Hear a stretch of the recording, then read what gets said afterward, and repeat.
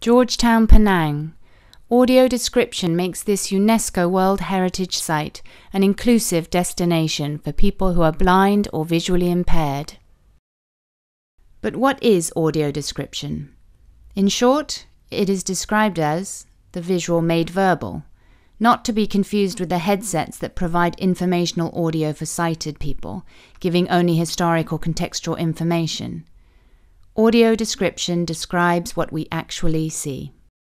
Let's make that clearer with short excerpts of audio-described tours. St. George's Church is the oldest Anglican church in Southeast Asia, and Helen Weavers and her team of guides give a guided audio description tour. I would like to welcome you to the Church of St. George the Martyr, Penang, Malaysia.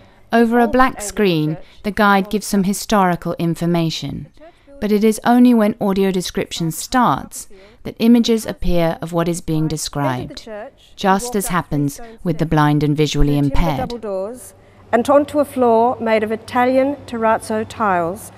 These tiles are always cool.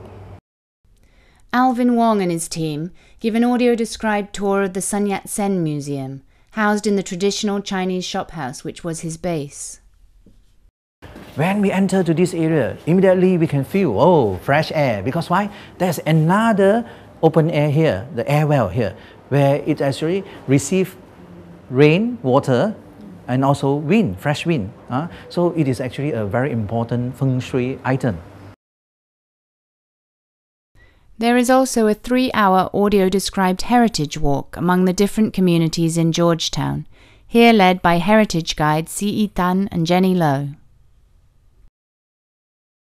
Now we are standing in front of the Goddess of Mercy. What do you smell? Incense. Incense, yes. The red tile roof of this temple set against the blue sky. And the roof section is divided into 3 sections. The middle ridge is set with 2 dragons at each of the corner, facing the black pole. We are standing right in front of a giant joystick. You are touching the head of the dragon. Okay. And again, in front, the eyes. Do you feel the eyes? Yeah. And also the dragon ball in the mouth. Oh, yeah. Yeah. Guides have had basic training by National Council for the Blind Malaysia to interact with people who are blind or visually impaired. And as the video shows, they can act as carers. They make sure to walk the venues safely and can help with food and drinks. Besides feeling the tactile material, just listen around you. Oh, Indian street. Yes. And smell also like Indian street. Huh? Right. You are in front of a flower stall. You see, this material will tell you where we are. Just now we were in the Chinese area. It was where the Chinese temple. And now we are in Little India. The guides also use tactile maps and small-scale model shop fronts. With a picture of the training, a text reads, "The guides in this video are part of an enthusiastic group in Penang, which have been trained by Dr. Joel Snyder, an American expert in audio description." Audio description is a very powerful tool, and people who are blind and visually impaired are delighted when they discover it.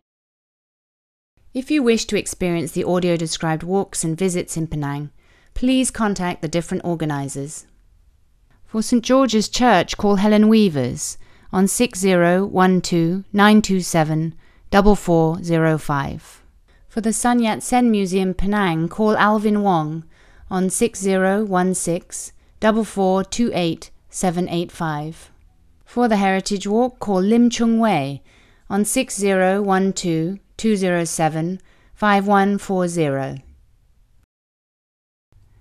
We hope to make our communities inclusive.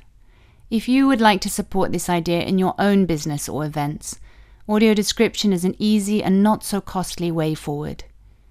You can start with some audio description awareness and some training.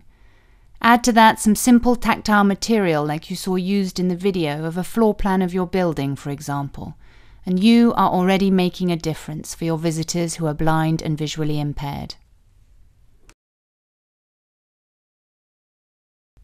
Need help or more information? Contact Wong Yun Lung at National Council for the Blind Malaysia on +60 322 762 973 or email info@ncbm.org.my. A video from National Council for the Blind Malaysia 2017, a Q Film Studio production.